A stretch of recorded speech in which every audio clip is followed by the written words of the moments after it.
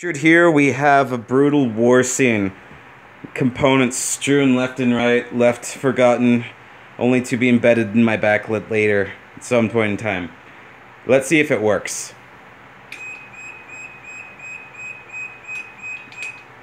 Yeah!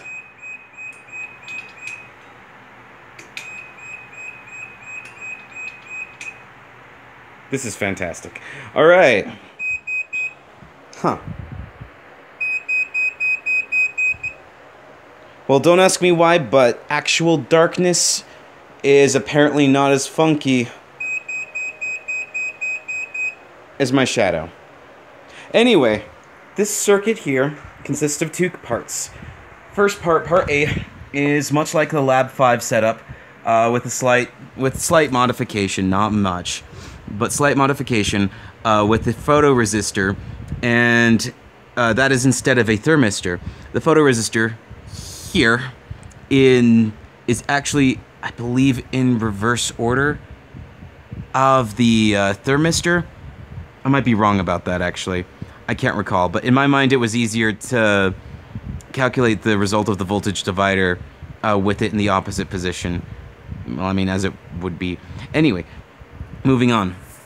This part here is a 556 timer, which is much like a 555 timer, except it's two 555 timers embedded into one chip instead of just one 555.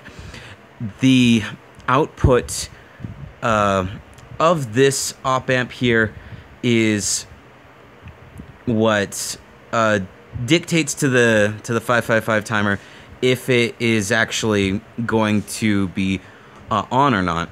The only modification from the blueprint the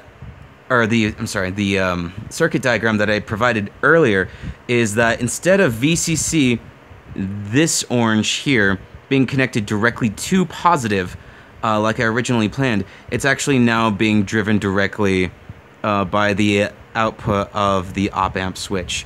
The only reason I did that is because despite the fact that it worked correctly when connected to positive in my simulations, when I actually connected it here in real life, it was constantly on and constantly iterating, despite the fact that I had scientific evidence that it would behave otherwise. I'm not sure if that's behavior of the 5556 as opposed to the 555 op amp, because in the circuit diagram I have a 555. I didn't, and I could only find at Radio Shack a 556. So that really is the only thing I can think of, but I'm not sure if that's actually what is causing that behavior. Anyway, the diodes are not originally also, weren't part, the LEDs weren't part of the original design. I just didn't buy actual just regular diodes. I didn't think to do it because I knew I had two LEDs, which was silly on my part. But those weren't originally part of the design. They were just to help me debug, so that way I knew when part A was working, when part B was working. So now we can see, as well as having this piezo element, like originally part of the diagram, going off, we also have this LED. And that pretty much sums it up.